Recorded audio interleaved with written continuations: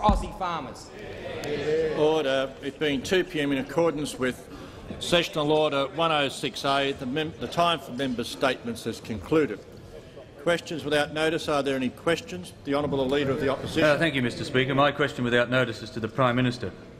The Prime Minister will be aware of the Minister for Higher Education's statement about the government's third runway decision, and I quote, "I am not bound by the Cabinet decision." I ask, does the Prime Minister's peculiar version of government include any principle of collective ministerial responsibility? And does the Prime Minister expect the Minister to follow the example of the member for Barton and resign from the ministry? Or will the Prime Minister roll over and let the Minister openly challenge his rapidly vanishing authority? The Honourable Prime Minister. Mr Speaker, I was totally aware of the particular interest and concern that the Minister in question had about this issue, and he was given the opportunity, together with another member of the backbench, to put to Order. Well, I'm saying that he, with another member of the backbench, spoke to the Cabinet last evening, and may I say made, from his point of view, I believe, an effective presentation of his concerns. He did it very responsibly. The processes have now been undertaken by the Cabinet, having made a decision which has been endorsed by the Cabinet, and I expect totally that the Minister in question will be in line with the decision of the Government. The Honourable Member for Moreton. Thank you, Mr Speaker. My question is to the Prime Minister. What response has the Government received to representations to the Indonesian Government about the tragedy in East Timor? What further information has come to light about these events? The Honourable Prime Minister. Thank the Honourable Member for Moreton for his question, Mr Speaker, and I'm sure that all members of the House would be interested to know the developments of which we are aware, and I certainly want to share those with the member and with the House. Since I spoke to the House yesterday on this issue, our government has discussed at very high levels with the Indonesian government the appalling events in Dili yesterday. Yesterday afternoon, our ambassador in Jakarta, Mr Philip Flood, met General Madani, who is acting Foreign Minister, as well as Minister for Defence and Security, and Senator Evans had long talks in Seoul with Mr Alatas, the Foreign Minister of Indonesia.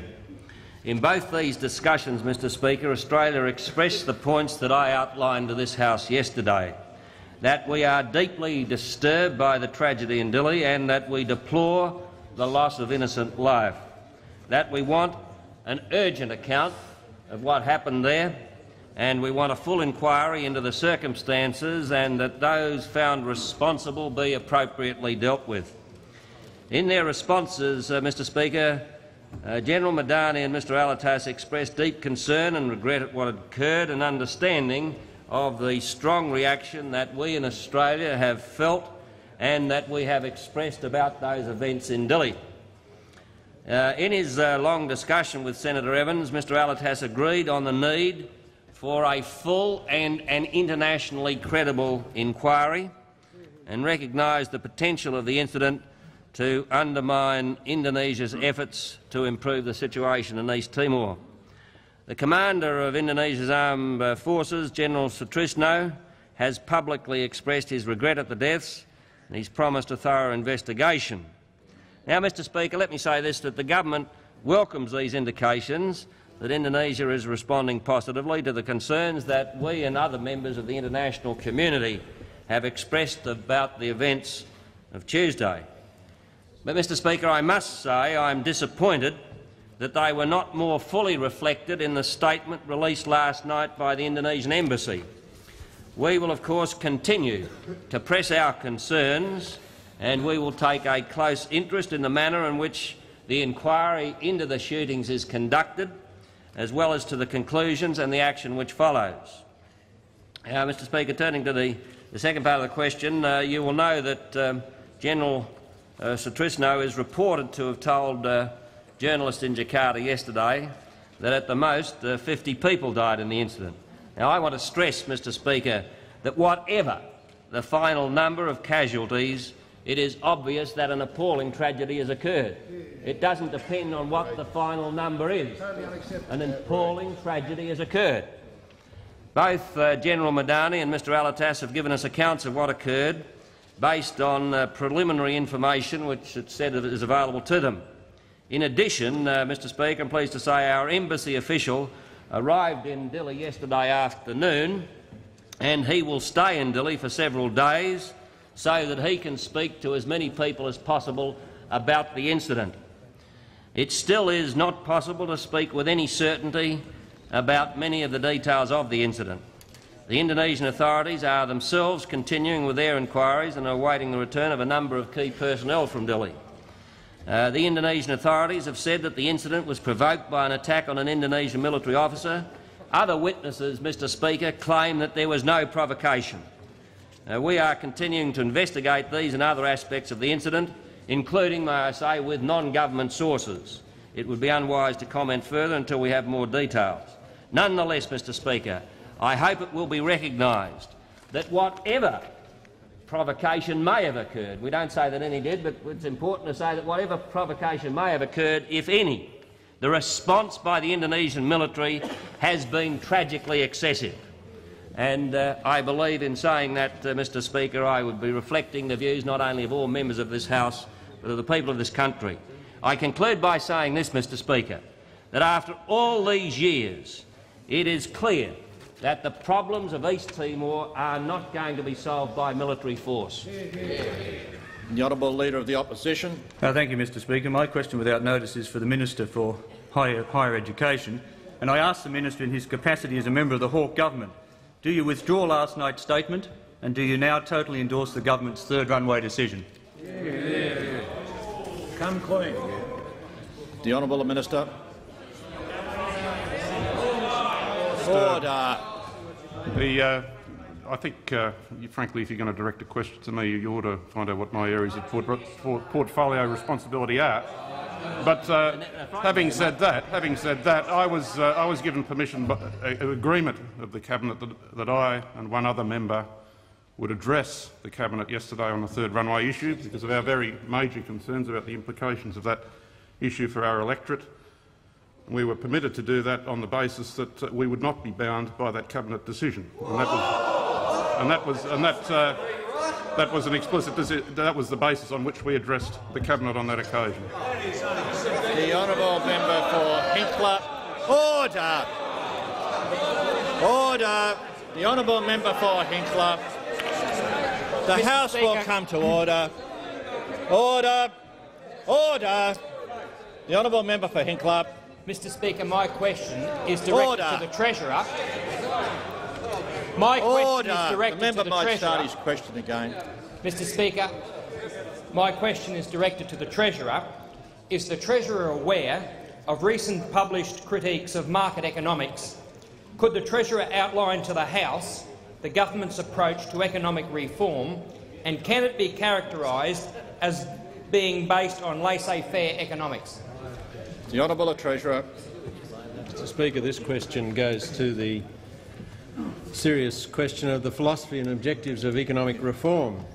And the clear objective of economic policy is to raise the standard of living of all Australians. And this government holds, however, that an additional objective is to ensure that the process of economic change and reform is not disproportionately carried by those in the community least able to protect themselves.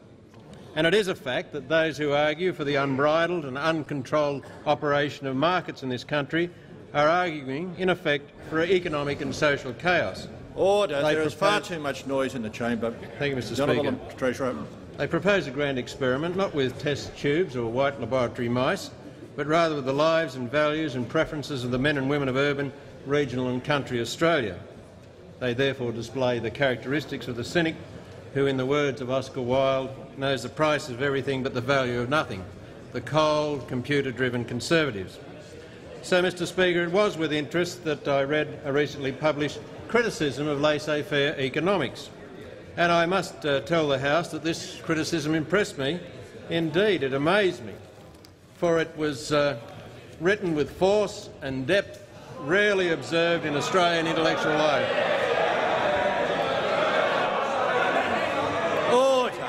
There is far too much noise. Order. The Honourable Treasurer. The Treasurer. Order. The House will come to order. The member for Gippsland will cease interjecting. The Honourable Treasurer. Someone's going to have to go. The Leader of the National Party will cease interjecting. The quote that has provoked the question by the honourable member for Hinkler, Order.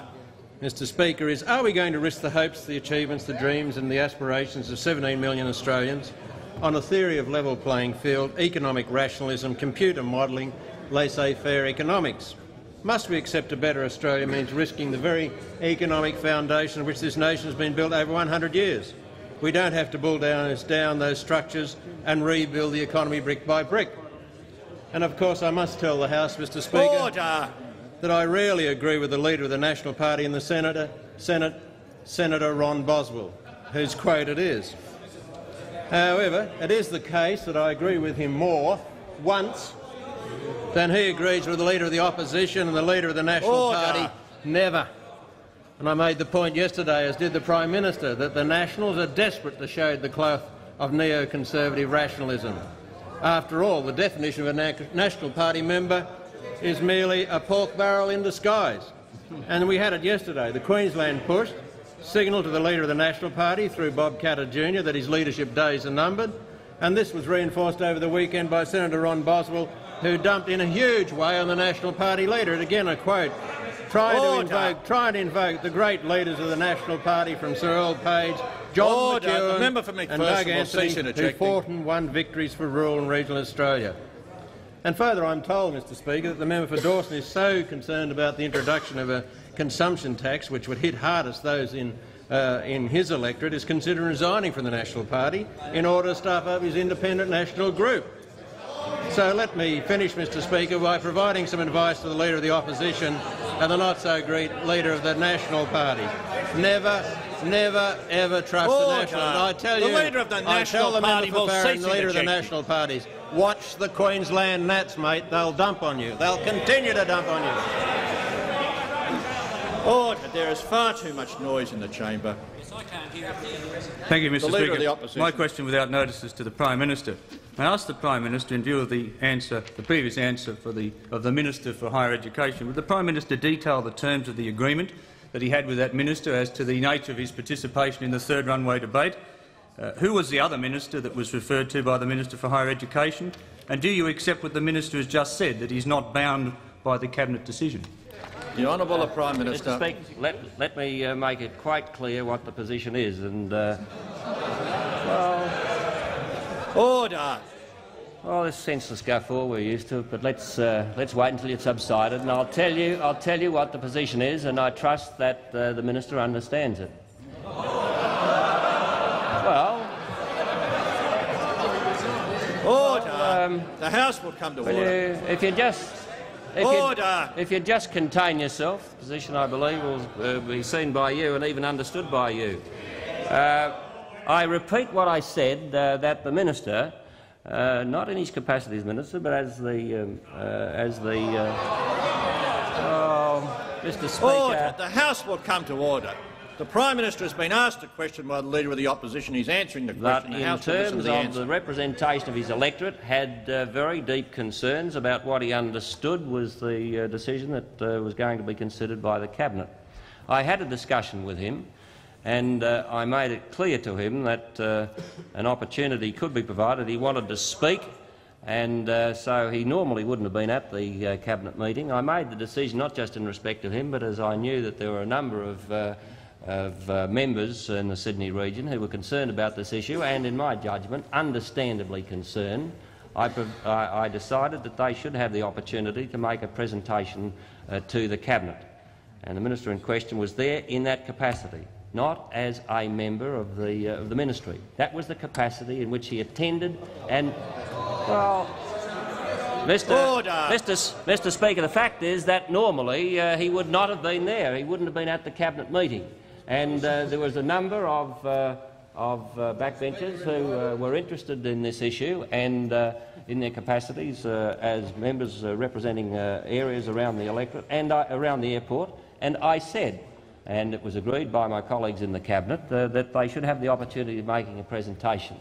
Mr Baldwin was there in that capacity. He spoke, and after he and Mr Punch, who had the same opportunity, had spoken, they left the Cabinet room.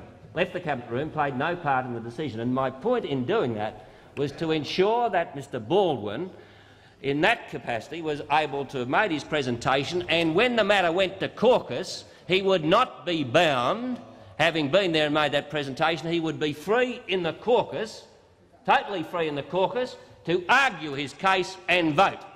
Now, this was an eminently sensible and fair thing to do. It was something that was done by me with the support of the Cabinet. Order. But the position now is that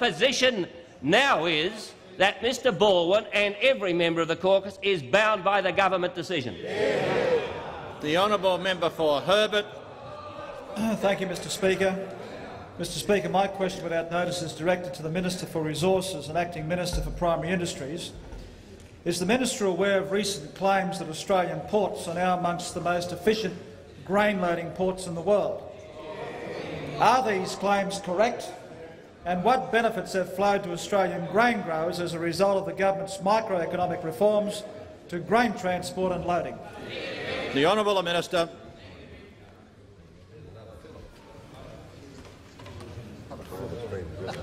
I thank the honourable member for Herbert for his question. I have seen claims that Australian ports are now amongst the most efficient grain handling ports in the world, and I might say that these claims are not made in this instance by the government, but by the Australian Wheat Board in a press statement issued on the 4th of November. Mr Speaker, in its statement, the Australian Wheat Board describes the improvements evidenced on the waterfront as, quote, spectacular, unquote, noting that since 1988-89 the time taken to turn grain vessels around at Australian ports has dropped from an average of 4.52 days to 2.4 days, almost a 50% reduction, cutting in half the turnaround time and representing, importantly, savings of some $10 million per annum. Mr Speaker, importantly, the Director of the Wheat Board says that reduction in loading time and the consequent cost savings has resulted from the Australian Wheat Board's enthusiastic adoption of the reform principles negotiated with the Waterfront Industry Reform Authority, stevedoring industry unions and employers, and, importantly, the cooperation of the workforce at the ports in question. I might say, Mr Speaker, this stands in stark contrast to the opposition's, if you like, fixed bayonet policy of waterfront reform, wherein the Leader of the Opposition, amongst others, has indicated that the appropriate course to adopt is to send in the troops. Mr Speaker, there is no doubt that at a time when the grains industry is facing enormous difficulties, the government's microeconomic reform package is bearing fruit. It is substantially reducing the cost of grain handling at the waterfront, and there is a significant flow-on effect in terms of the reduction in shipping freight costs. Mr Speaker, you and honourable members will recall that when the government put grain handling on the waterfront reform agenda, through the reforms recommended by the Royal Commission into Grain Storage, Handling and Transport, and also via the Interstate Commission Waterfront Report, and when the government set in train the Waterfront Industry Reform Authority process, which of course has made possible these spectacular gains through a negotiated process, the government was vigorously opposed by all of those opposite. And, Mr Speaker, everyone in this House will recall, and if perchance they forget, I invite them to have recourse to the Hansard on this matter, but everyone in this House will recall the deep divisions between the Liberal and the National Party on this very issue. There was a chronic inability to put the national interests first in backing a vital program of microeconomic reform.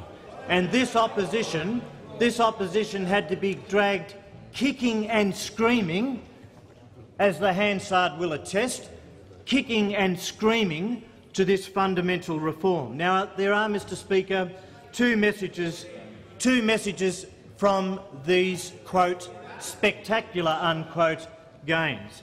The first message, Mr Speaker, is that the government's microeconomic reforms are working. They are working. And, Mr Speaker, they are providing real benefits to grain growers at a time of great difficulty for them. And in summation, Mr Speaker, my second point, it highlights the enormous gap, indeed the chasm, between government substance and opposition rhetoric. The honourable Leader of the Opposition. Thank you, Mr Speaker. My question is again without notice to the Minister for Higher Education and Employment Services. I ask the Minister again in his capacity as a member of the Hawke Government, do you withdraw your statement last night that you are not bound by the Cabinet decision, and do you now totally endorse the Government's third runway decision? If not, when will you resign? The Honourable Minister. The Prime Minister's description of the government decision-making process is essentially accurate. It's an outcome which I argued against strongly and which I regret, but I simply endorse what the Prime Minister said by way of the government's decision-making processes, and I'm not going to add anything further to a matter which lies outside my ministerial responsibilities. The honourable member for Prospect.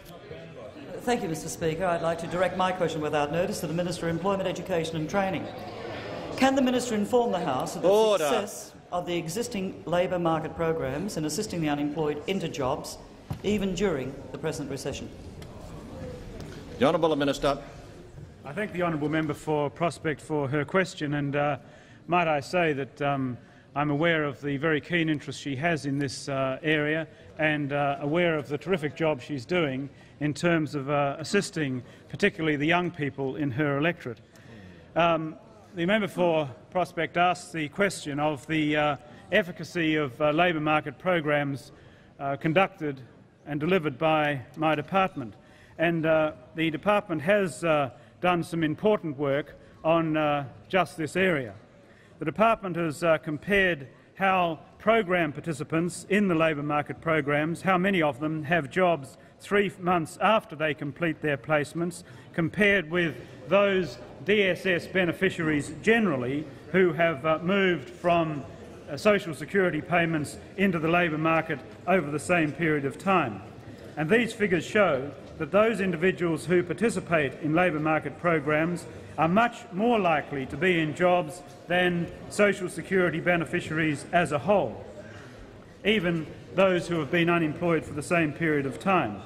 Specifically, in August of 1991, for those unemployed for up to 6 months, 49% of Job Start participants were still employed, that is 3 months after they had finished their Job Start placement, and overall 36% of labour market program participants had jobs, compared with just 13% of those beneficiaries as a whole who had moved into employment.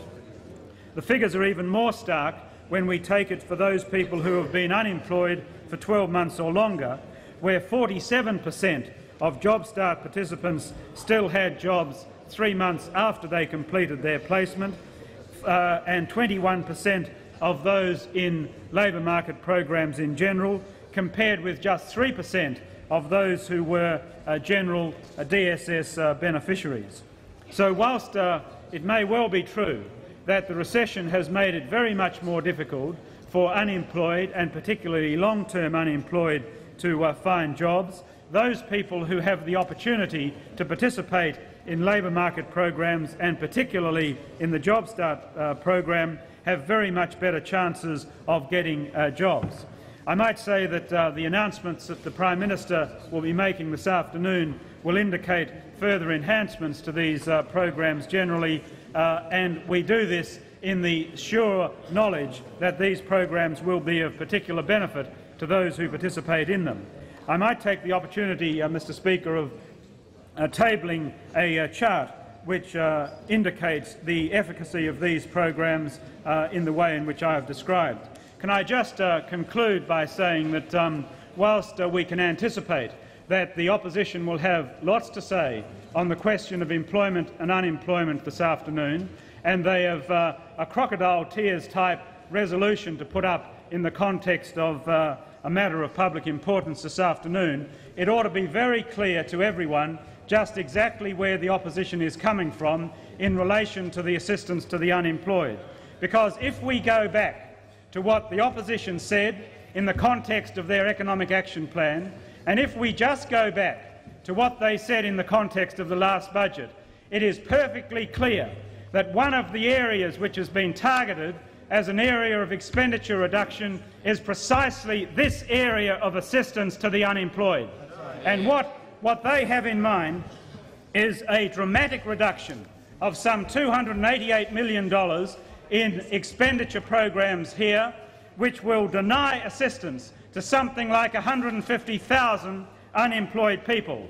So whilst we can expect to see some mock anguish on the part of the opposition this afternoon, let it be perfectly clear that this opposition has but one thing in mind, and that is to rip away the support, to deny additional support to these people who we are trying to assist in these difficult periods. And let me make it clear that the support that they are intending to rip away, the support that they are denying in terms of its extension, is real and beneficial support, as indicated by these figures that I have demonstrated. This isn't some kind of trivial support. This is meaningful support to unemployed people, people in real need, assisting them back into the labour market. The Honourable Leader of the Opposition. Thank you, Mr Speaker. My question without notice is again to the Minister for Higher Education and Employment Services.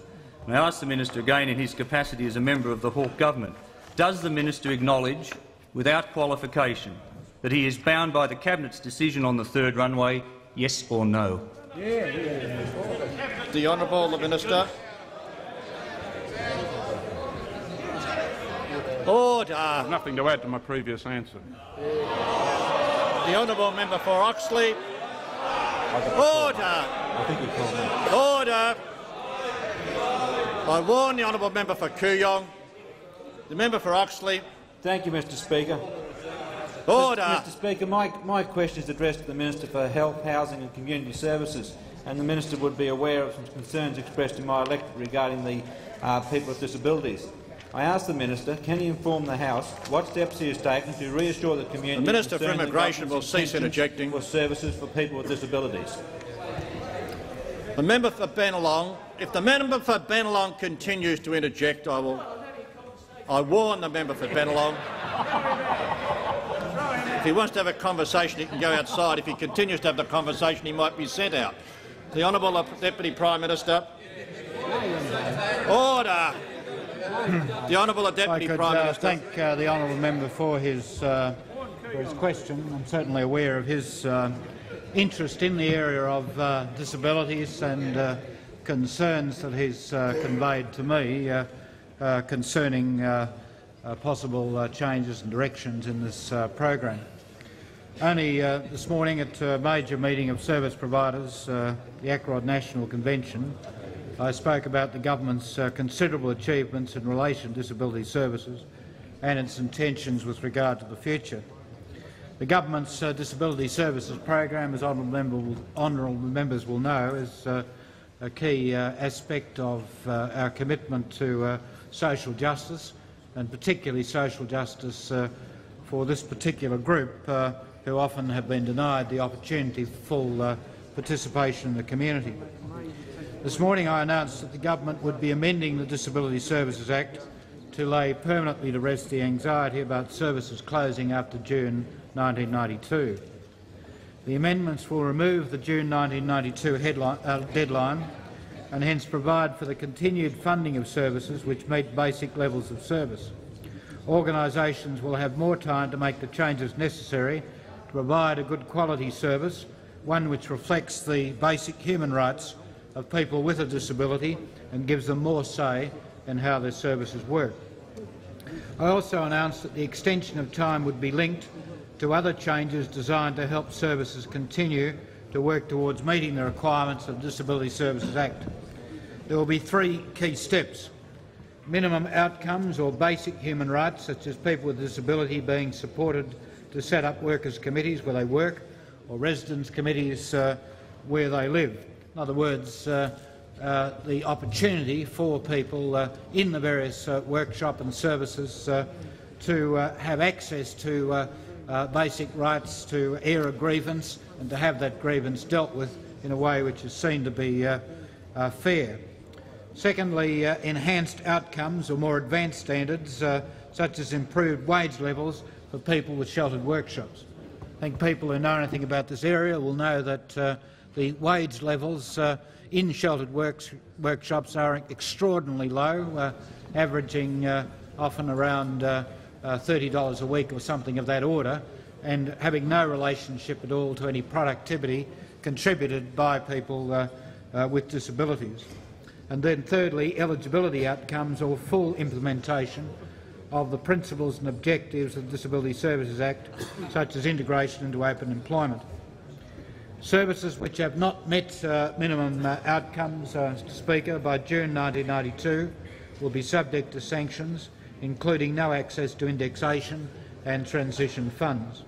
All service providers will generally be expected to reach eligibility outcomes by June 1995. Mr Speaker, the Disability Services Act is one of the most significant reforms of this government.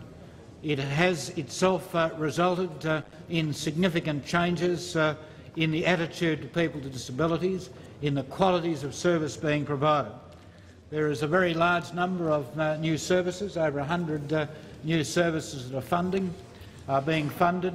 There has been something like a 60% real increase in funding for services with people with disabilities.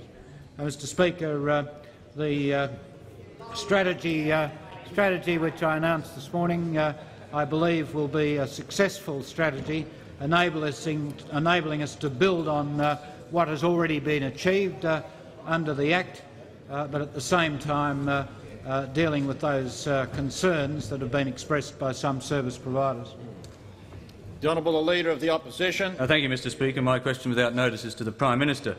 Prime Minister, in view of the failure of the Minister for Higher Education and Employment Services to publicly support your government's decision on the third runway without qualification, will you require him to make an unequivocal public statement of support for your government's decision, or will you require him to resign? The Honourable Prime Minister. Mr Speaker, I'm glad that the Leader of the Opposition has returned to this question for 2 reasons. Firstly, it enables me to dispose of this matter, and then to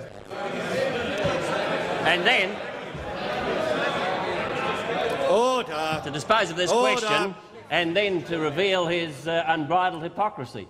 Now, let me say in regard to this matter that I made it quite clear in my statement in this House a while ago what the position is. I repeat it just so that, perchance, just perhaps, the Leader of the Opposition might understand. The situation is that Mr Baldwin had the opportunity of speaking to the Cabinet. He spoke, and he spoke on the basis that he left after he had spoken, and he was not bound in terms of the subsequent caucus consideration of that matter by the decision of the Cabinet. He still had open his position to argue in the caucus a position different to that adopted by the Cabinet. He exercised that right, but once the caucus then had considered that Cabinet decision and that was endorsed by the caucus, then not only Mr Baldwin but every member of the caucus bound by the decision, and in his statement in answer to the question he said that he accepted my exposition, as he must do. Now, Mr Speaker, having disposed of that, let me, Mr Speaker, as I say, having disposed of that, let me expose the hypocrisy of the Leader of the Opposition. May I ask rhetorically, Mr Speaker, whether the Leader of the Opposition has carpeted the member for Bennelong? Because the member for Bennelong publicly exposed much of his private reservations about the political judgment of the Leader of the Opposition. He went, Mr Speaker, to the National Press Club, and he's indicated, Mr Speaker, that he has a different view about this question of state tax. He's indicated that he thinks that the position that I have adopted and the government adopted is right. But, of course, in agreeing with me, he disagrees with his leader, because you will recall that last week and then under pressure this week, the Leader of the Opposition totally identified himself with the proposition that the state should have a right to levy an income tax. That's the position of the Leader of the Opposition. The member for Bennelong, a member of his front bench, explicitly and publicly repudiated it. So instead of worrying about some fictitious problem that I'm supposed to have with Mr Baldwin, I suggest that you try and get some degree of orderliness, uniformity and consistency on your front bench on the question of whether the state should have a right to have an income tax. I only hope, Mr Speaker, that the Leader of the Opposition continues to adhere to his view, that he overcomes the member for Bennelong's objections and that the position of the Opposition maintains one of being that you support the right of the states to have an income tax. Sort the member for Bennelong out. We've got no problems on our side. Order. Order. The honourable member for Shortland. Mr Speaker, my question is directed to the Minister for Transport and Communications. I ask the Minister, has his attention been drawn to reports that Evergreen Airlines propose operating airline service to Australia? If there's any substance to those reports, what information can you provide to the House on the government's intentions in respect to that matter? The honourable Minister. I did notice. Order. If the honourable member for Bruce continues to interject, I will name him. I did notice reports in the paper today which suggested that there had been some understanding given by the government to Evergreen Airlines that there would be an opportunity for them to act as our second international carrier. I'd have to say that those reports are totally without foundation. This is not a matter that has been there for a great deal of public debate, but it is a fact that there has been discussions between the Victorian government and Evergreen Airlines from time to time, or the principal of Evergreen Airlines from time to time, on what type of role they might play in the Victorian area. And there are a set of quite interesting proposals, I think, on the table in that regard. But it has always been made absolutely clear by the government to the Victorian government and also to representatives of Evergreen these things. The first is that the Australian government has made a clear-cut decision on the issue of designation of a second carrier. And we have said that for the life of this parliament at least, and that doesn't anticipate a change of policy, but it is a decision that for the life of this parliament at least there will be one designated passenger carrier operating from Australia, and that will be Qantas. We will not be designating anyone else. We have also made clear that it is open to airlines operating to Australia, and Evergreen is now one of those under the terms of the agreement that we now have with Taiwan, which I might say is going extremely well and has been one of the many advances in international aviation that we've made during the course of this year. Under the terms of that, the principles of Evergreen are, as with the principles of any other international airline operating to Australia, entitled, if they wish, to bid for 25% of Australian when that comes on the market. And that, of course, if they are principals of airlines that do not operate to Australia, or for that matter any other foreign businessmen, they are entitled to look at a higher percentage than that. But 25% is that limitation. And of course they would be very welcome to do that if they wanted to do so, express their interest in that and involve themselves. But there is no implicit or explicit government undertaking that there will be an opportunity by virtue of such an investment to participate then in a second designated carrier. I would not anticipate the government going down the road of a second designated passenger carrier from this country, but I would imagine if anyone were to turn their minds to that subsequently, it would be quite clear that that would be an opportunity that would be tendered, not granted. And as I said, that's not saying that we have any intentions in that regard at all, so there could be no anticipation. Now, there's been no understanding, as I said, explicit, implicit or whatever, that such an opportunity is going to arise. The Honourable Leader of the Opposition. Thank you, Mr Speaker. My question without notice is again to the Minister for Higher Education and Employment Services. And I refer the Minister to a previous answer in question time this afternoon, where he referred to the Prime Minister's description of the government's decision-making process as essentially accurate, and then failed to give an unequivocal statement of support for the government's third runway decision. So I asked the Minister three questions.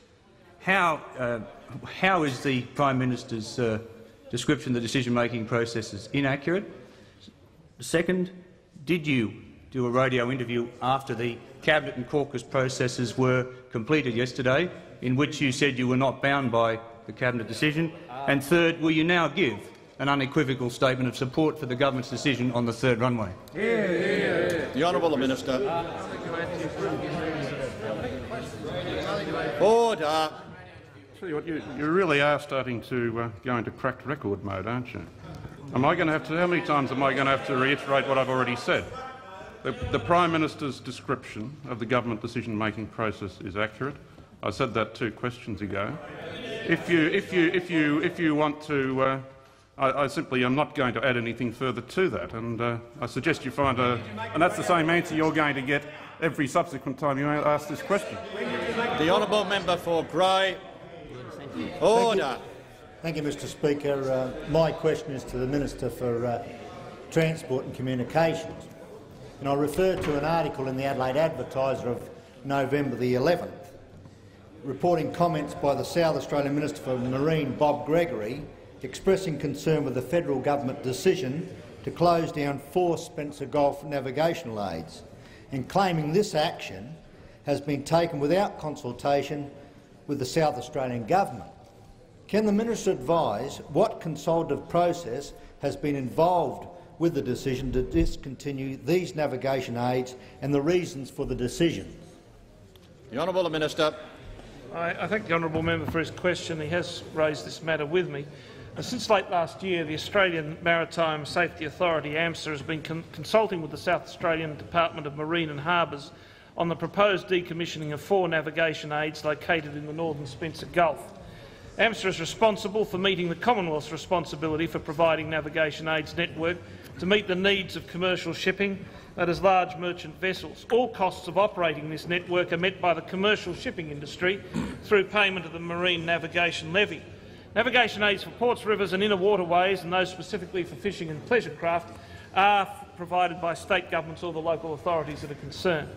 In reviewing the navigation aids provided in the Spencer Gulf, AMSA relied on advice from the Maritime Services Advisory Committee, a consultative body drawn from the shipping industry which provides advice to AMSA, amongst other things, on changes in the navigation aids network. The committee consulted their respective associations and ships masters transiting the Spencer Gulf, and in October last year confirmed to AMSA that the commercial shipping industry did not have a continuing requirement for those 4 navigation aids. There are a number of other Commonwealth and state navigation aids in the northern Spencer Gulf, marking hazards and allowing fixing of position on the recommended shipping tracks and port approaches. One of the 4 aids concerned, the Middlebank Beacon, is redundant because of overlapping coverage provided by other lights. The other 3 lights are not required for navigation by commercial ships. In fact, 2 of the 3 are ageing structures in poor condition and are considered hazardous to AMSA maintenance staff. Hence, AMSA proposes to decommission these 4 navigation aids rather than continue to impose their cost on the commercial shipping industry, unless the State Department of Marine and Harbours wants to take responsibility for them. I think the confidence attributed to Mr Gregory indicates these lights are needed as port approach beacons and to assist fishing and pleasure craft. As these are clearly state responsibilities, it is within the purview of his department to take responsibility for them. Mr Gregory, the concerns he's raised and local councils in the region about this issue have been referred to AMSA. However, the bottom line for AMSA is continuing to impose a charge on commercial shipping for navigation services that they do not require. Already the chairman of Australian National Maritime Association has been critical of the benefits of shipping reform being eaten away by increased state government charges, particularly port charges, and I think it's very important to ensure that that does not occur, and therefore if the South Australian government wishes this to continue, and they may have reason in the light of the circumstances in which they find themselves with pleasure craft in that area, to decide to continue with them. But that is a matter that they ought to wholly meet themselves. The situation is with our shipping operations, if they are obliged to do it, then they're likely to kick up very strongly. And I think it would be very helpful, because I know you're a man of some substantial influence with the South Australian government, if you were to go along and have a bit of a chat to them and strongly advocate to them that if they see real value in this, and only they can know that from the pattern of usage of pleasure craft of the area, only they can know that, it would be very useful if you could go on and point to them that it'd be sensible for them to spend the money on that activity. The Honourable Prime Minister. Ask that further question, please.